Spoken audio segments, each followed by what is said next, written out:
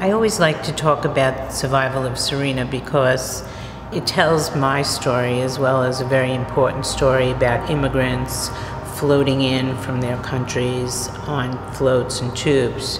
I first did Serena in the early 80s when I was very affected by all the immigrants coming in from Cuba on inner tubes and floats, and there have been movies and stories, and I went down there and I saw these people floating in, and I had to do a sculpture about that. But many years later, I was invited by John Spike to show my work in the Venice Biennale. He said, make them large, because if the pyramids were small, no one would go to Egypt. So this goes back before they did this 3D was perfected, and I had a very short amount of time to take my inner tube sculpture and make it 12 feet long, like you see in Survival of Serena. And it was so popular, she needed her own bodyguard. People waited online for over an hour, and some people even kissed the sculpture. I heard women say it reminded them of birthing.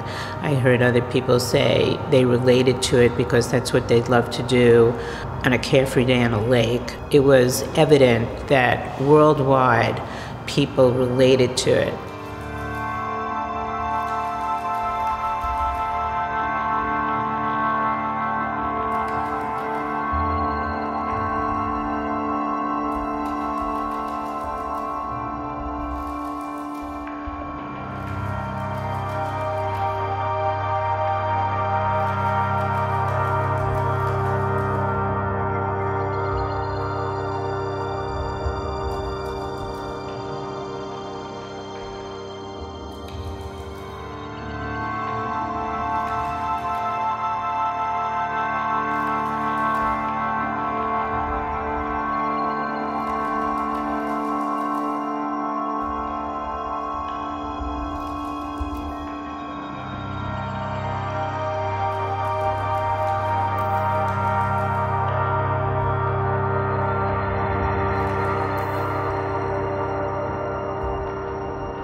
Stem from my portraying the goddess Quan Li, the Buddhist goddess who was the protector of the earth.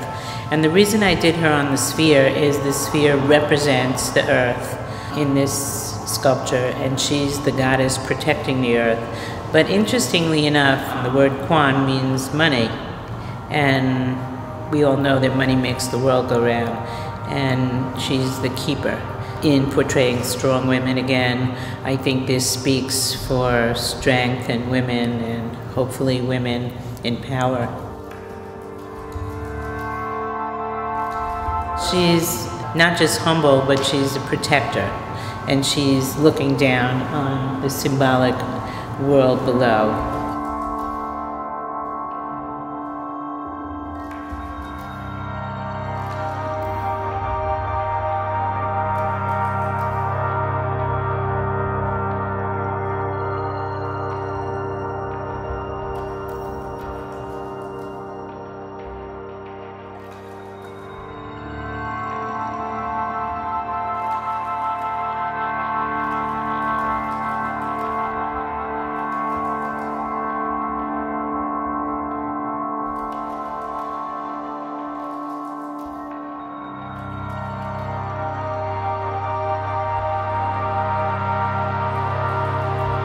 I'm a woman's woman. I'm a member of the International Women's Forum, of Women That Make a Difference, and I see women as powerful and strong who have to multitask, who can think of more than one thing at a time.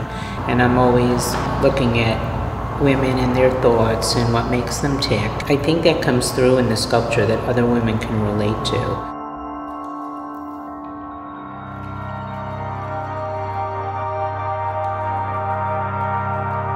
This sculpture interacts with the pedestal, and the pedestal becomes part of the piece because every day we have to take time out of our busy lives to just contemplate the moment and appreciate the very simple things. It's important just to think and meditate about our life and what we're doing and how we should appreciate the moment.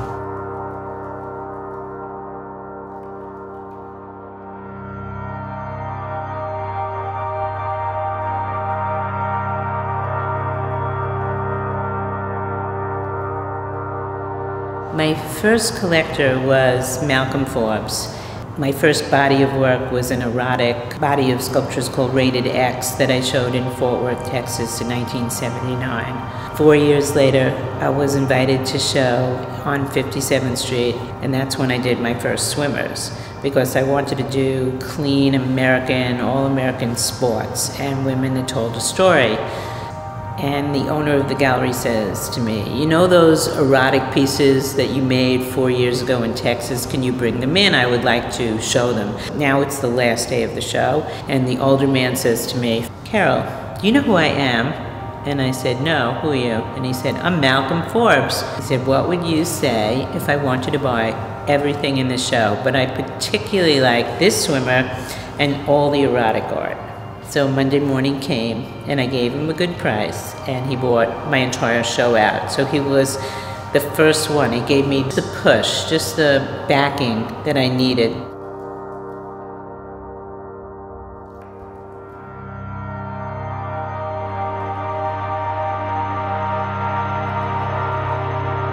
In the many years I've been sculpting, I'm collected by the Clintons, the Emperor of Japan, Henry Kissinger, the Called It collection, Nike, Aldo Shoes, the Bremen collection, Richard Schack collection.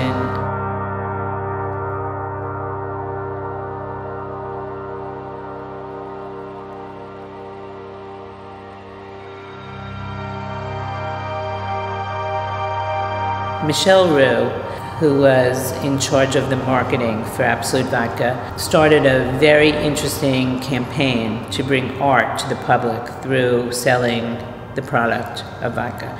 And he had Ed Ruscha, Andy Warhol, the biggest names to each do a piece, and he used them in his advertising campaign. And I wrote him a letter, and I said I'd like a meeting. I said that I'd like to do a piece for the campaign.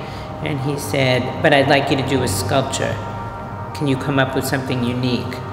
So I came up with these flatbed trucks that I designed with installations on each truck, like two people toasting with the vodka, a sculpture of me as the artist on my knees, creating an unfinished sculpture called The Absolute Woman, Absolute Summer, and they traversed major cities, New York, Chicago, LA, Miami, and these trucks caught the attention of people bringing art to the public for the first time, rather than people waiting online to go into a museum or a gallery.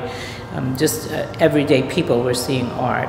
And Malcolm Forbes thought this was so amazing because he was my first collector, and he continued to follow my career and collect my art until the day he died. So he thought it was so amazing, he put it in the Christmas issue, centerfold. He wrote about the pieces, and he showed the sculptures and the flatbed trucks, and he was a great help in my career and a great person.